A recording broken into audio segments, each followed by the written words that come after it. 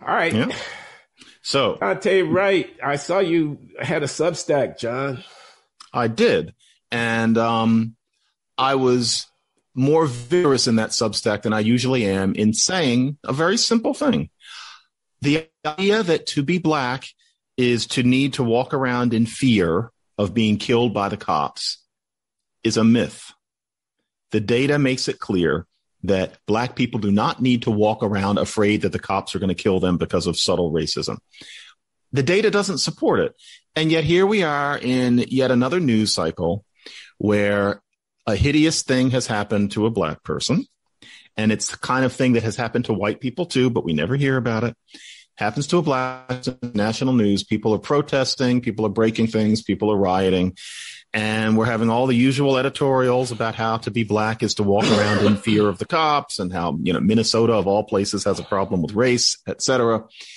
And it's just not real. And the reason that I'm mentioning this now is because we're on kind of a year anniversary. It was about a year ago, if you talk about spring, and I think actually the month of April or May, that we first had a conversation about Ahmaud Arbery and George Floyd, where things took a turn. I think our audience really jumped. It seemed to strike a chord with a certain number of listeners or watchers that we were trying to address the George Floyd thing squarely. And I asked at the time, and I genuinely didn't know. This is just a year ago. I said, would it have happened if he were white? And I made up Nils Olson, this white person. And it turns out that Tony Timpa is that person. I didn't know. I heard from people who heard me ask. Now I have tried to spread his name as far and wide as I can. But the truth was that there had been a white George Floyd.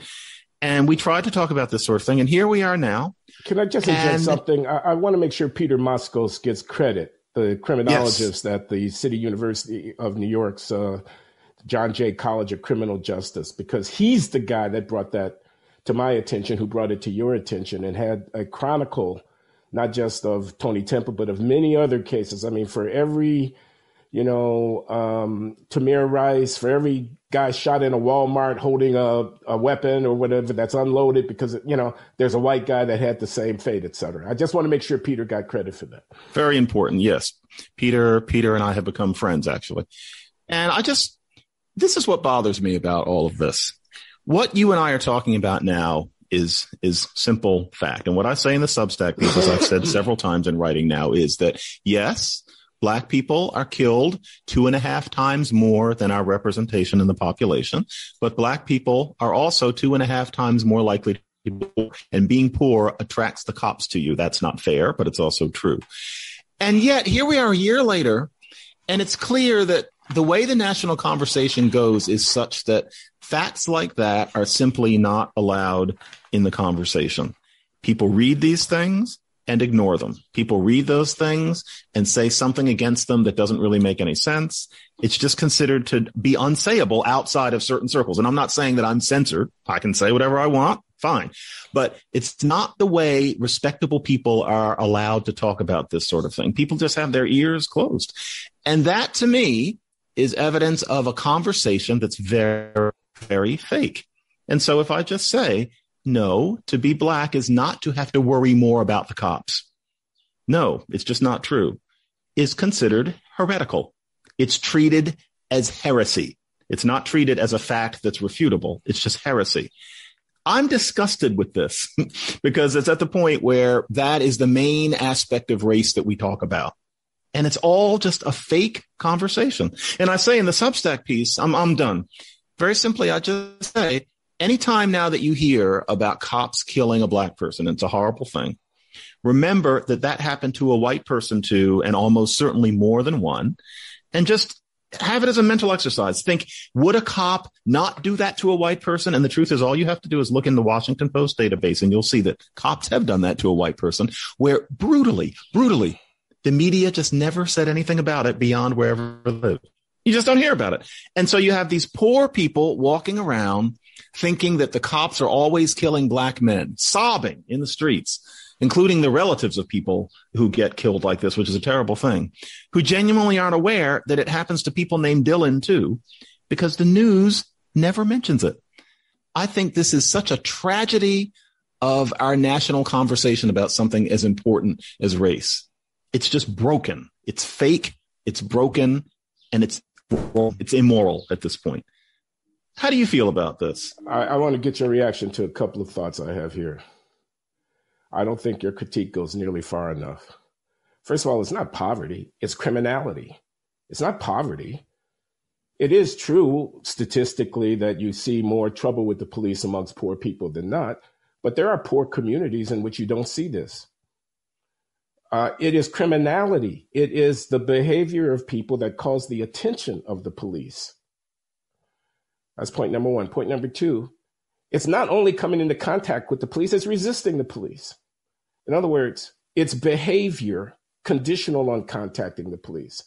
If you comply with the police directives, you don't get killed. If you don't run, you don't get chased. If you don't resist arrest, you don't have to be restrained. So the conversation is fake at a much deeper level than what you suggest. We are not actually even coming to terms with the ultimate root causes of what's going on, which are ascribed to racism, but which in fact are the vastly disproportionate overrepresentation of African Americans amongst violent criminals and the disease of leading people to believe that they can resist the police officer in those circumstances in which they come into contact with police without consequence.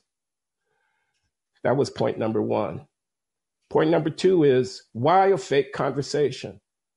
Because the media abet it and flourish in the context of it, and because demagogues have a financial and a political interest in fostering it. Demagogues. Maxine Waters traveled from Washington, D.C. to Brooklyn Center, Minnesota, in order to inspire crowds to resist, because if a police officer isn't convicted, we're going to be mad as hell and we're going to burn this motherfucker down. That's not a quote, but that's what she was doing. A member of Congress. Now, suppose a Republican, pro-Trump person in the context of a disputed election had done something similar. We know what the narrative would be. I am unable to find any commentary anywhere in the press, except right-wing sources, critical of Maxine Waters' demagogic incitement of violence.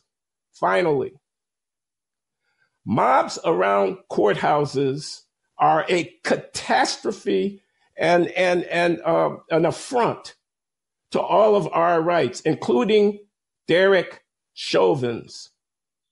Mobs around courthouses demanding that defendants be convicted, irrespective of the evidence, because we all saw the video, are contemptible and they deserve to be denounced. The former president of the United States, Barack Hussein Obama, refuses to say the simple words, "Let justice prevail here, it's the jury's call." Refuses to say, "Don't resist the cops and you won't end up in a violent confrontation with them." Instead says, we have to rethink policing from the ground up, okay? So the aberrant behavior of a relatively few vicious criminals who end up resisting the police officers and finding themselves in trouble is about to cause this country to descend into riotous and arsonist mayhem. And the organs of responsible journalism refuse to simply say, the cops are doing their job and they're mainly in the right. The cops are mainly in the right. No, they're not perfect, but they are also not the problem here.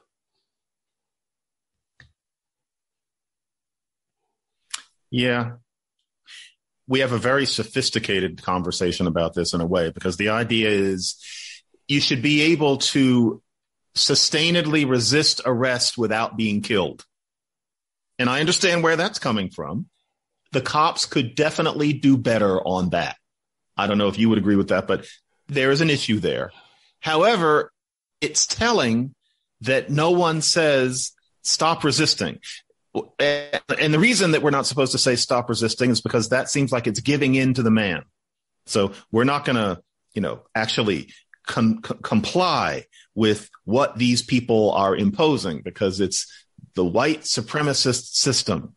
So no, it's the system that has to change. So you don't say resist. It's kind of like with the voting laws, where the idea is to say, and I agree with this in principle, stop, coming up with these, made up notions.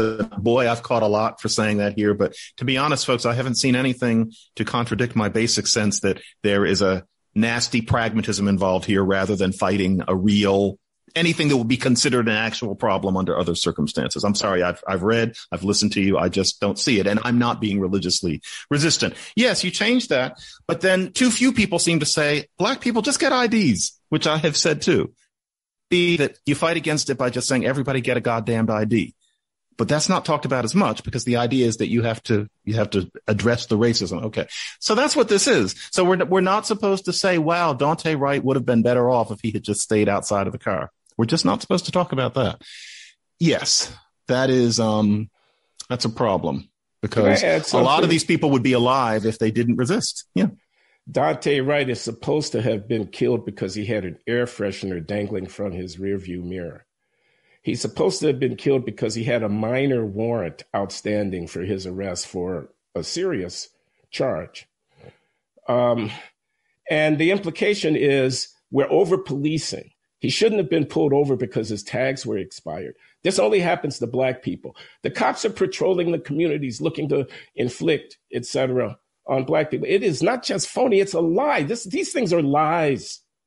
They are intentional distortions. Where is the media? Where is the press? This social justice journalism debases the currency. And actually abets the mayhem. You're going to hear about the Capitol insurrection riot of January 6th again and again and again in the weeks ahead, because God help us, if the jury inside that courthouse doesn't come to the decision that the mob wants, then there are going to be people who will say, of course they're going to loot. There are going to be people who will say, you mean to say Black lives don't matter as much as property? There are people who are going to say, of course they will throw projectiles at police officers because they're angry. Some of them are members of the United States Congress. And they're going to say this. So we're in deep doo-doo here, man. This is not just an intellectual cul-de-sac or somehow an ethical or moral mistake. This is political disaster that we're flirting with. And it needs to be opposed, not just by people like us who have essentially zero influence, but by the people who command the heights of the American public's attention, political, journalistic, entertainment. I mean, the narrative here is completely off. I'm going to repeat myself. Criminality, violent criminality is at the root of this issue. And Blacks' vast overrepresentation amongst those committing violent criminal offenses lies at the root of this issue. Now, we could go into why that is, but God damn it, the cops did not cause it. You want to talk about the family? You want to talk about values? You want to talk about hip hop culture? You want to talk about victimized mentality where everything gets interpreted through a lens of my ancestors were enslaved? You want to talk about the lack of responsibility in this community? Why is a 13-year-old walking on the streets of Chicago at 2 a.m. with a pistol? You think the cops caused that? The root of this problem is a failure of the social development of African Americans, which reflects pathological deficiencies in some part of this culture. The cops didn't cause it, and white supremacy didn't cause it either. Tell me I'm wrong. Well, I would steer away from that word pathological because it's code in some circles. There are people who are going to hear you say that, and they're going to say that you're saying that there's something almost genetically wrong with Black people, and they enjoy policing thought for somebody who says something like that, and they're going to shout it. So I wouldn't use that word. But other than that, yes. And I am so disappointed at this point, more than I've been in a very long time. It's funny how we're supposed to apply our intelligence. And so, for example, it's clear from studies that the cops tend to be meaner to black people. That's been shown that, black people are more likely to be pushed up against a wall, spoken to in a certain way. That's clear. And something I would also add to what you just said is that there is the very important study that shows that black people are pulled over less after the sun goes down, that there does seem to be a certain bias, at least in some regions, against black people in terms of who you're going to pull over. Probably subconscious, maybe not. That is there. That's there. But it's also clear from just looking at the numbers that the cops do not kill black people in disproportionate numbers. And, on the one hand, I think people find it very easy to imagine that bigotry would make you kill in a tense moment. On the other hand, I find it equally easy to imagine that killing somebody is such a big deal that whatever your subconscious bias is, even if you've got a gun, that's the last place you're going to go, even in a tense situation, unless you're absolutely desperate. I can see the humanity of white people enough to see that as plausible. I guess that makes me a little old-fashioned, a little Martin Luther King, but yeah, I can imagine that you might be more likely to call somebody a nigger, push them up against the wall, say things, single them out on a drug search because you kind of think black people are more likely to have drugs in their car, even if they're not. But then when it comes to pulling the trigger and taking them out of this world, no, it might not go that far. And that is exactly what the data show. And yet we are not to say anything about it. You are not to talk about it. We're supposed to predicate all of these actions and editorials and statements and things that we tell our kids based on something that isn't true. While in the meantime, we're supposed to do this very sophisticated mental work of understanding how all white people are complicit in something called white supremacy and must work to battle it, even though the white supremacy, according to this paradigm, never really changes. We have to wrap our head around that racism is systemic. We've got to do the work. But when it comes to this issue of the cops and black people, suddenly everything is simple. Suddenly it's just that the cops keep killing black people because slavery, Jim Crow, redlining. And that's all we're supposed to do. We're being required to be stupid. And damn it, Glenn, the 90s, when I started thinking, I thought everything was getting better since the 60s. And my ears seem to think that we still live in 1940. Why? And I'm not inclined to say that everybody's just crazy. And I was thinking, what is it that makes these people exaggerate the way they do? And it was the cops. I've known this since the late 90s. It's the OJ thing that explains all of that. And here we are. I wrote in Losing the Race. I wrote, all these things that people are talking about, the church burnings, the wage gap, all of it is exaggerated, except the cops. People tend to know that. I said, yeah, the cops is still a problem, but it doesn't justify the tenor of the way people are talking. But that's what I thought. Then I talked to you in 2016 and I say, come on, Glenn, it's clear that there's a cop problem. What's the list of white people who get killed? And you told me. That was the most iconic moment I've ever had with you. That's when I learned about Peter Moskos. Now, here we are 5 years later. And I get the feeling, Glenn, that there's nothing to be done. I get the feeling it's part of being an intelligent American to be fake about race and the cops. Nothing we say will help. And we're just two people, but the facts are in black and white, so to speak. And it is the job of the good reading American to pretend that we didn't say anything. And so I'm almost done. You can be quite sure.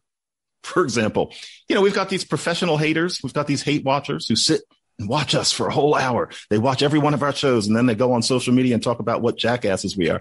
Guys, get a hobby. Do you realize that have you ever had a hamster? Have you ever bred aquarium fish? Have you ever built a ship in a bottle? Have you ever tried to teach yourself Hungarian? Kayaking, get something else to do. But the thing is, what they're doing, they're spraying for heresy. They do have a hobby. They are showing that we are Galileo. They have to show the public what idiots we are. And nevertheless, they will never say anything about what Coleman has written, about what I have written, about what Peter has written, about what you have written. All the facts, all the statistics, as if we've never said anything. We're just jackasses, and the cops are all about killing black people and boo, hoo. As if we never said anything.